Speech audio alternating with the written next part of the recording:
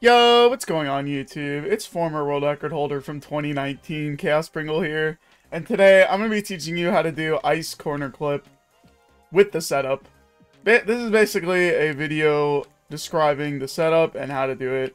It's for advanced players, mainly in the top 10 is what I'm making this for, because a lot of people don't know exactly how to do the setup when they're doing this trick, and I feel like this video could be helpful.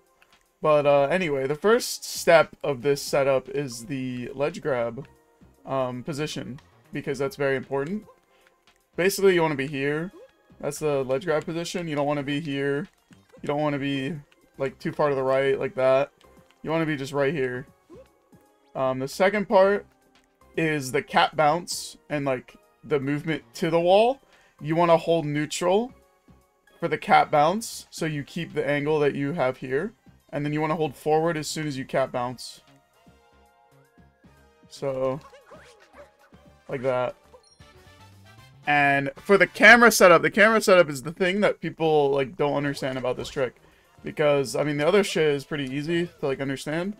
But I actually have a graphic that I made to show you guys how to do the setup. And I'll explain it. If you see this arrow, it's pointing at this Chinese character, and behind and the little leg, you want to look at this little leg, and there's like a big, like, I guess you can see like blue like streak on the wall, and you want to get that little leg in the middle of it. Or my setup, it's a little bit to the left, usually to the left. You don't want to go too far to the left or to the right, but you want to be like in the middle, basically. And that's what I look at when I do this trick, and that's what Tyron looks at. That's what Lucid looks at. So a lot of that's what Strav looks at. Strav has different setups, but this is my setup, and it works. So yeah, I mean that's pretty much it. That's all there is to it. Just get the right ledge grab, hold neutral until you cat bounce, and hold forward, and then just aim the camera correctly. Also, the gyro is a big problem with this strat. Can I, like, get out of here? And calibrating the... I sometimes calibrate the gyro before runs. But yeah, if you... Can you not? Okay. So yeah, it, like, moves and shit. Like, you see how it's, like, bouncing? It's... Yeah, it's really annoying. But you just have to, like... Basically...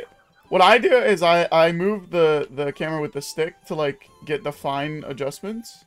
You don't want to try to move it with the motion because it just doesn't work a lot of the time. Because motion is horrible.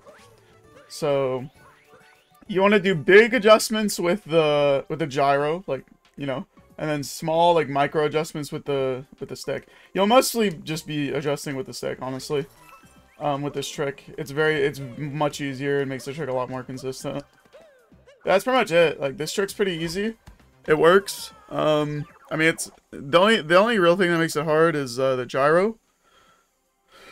But yeah, that's my ICC setup tutorial. I hope you guys enjoyed, and yeah.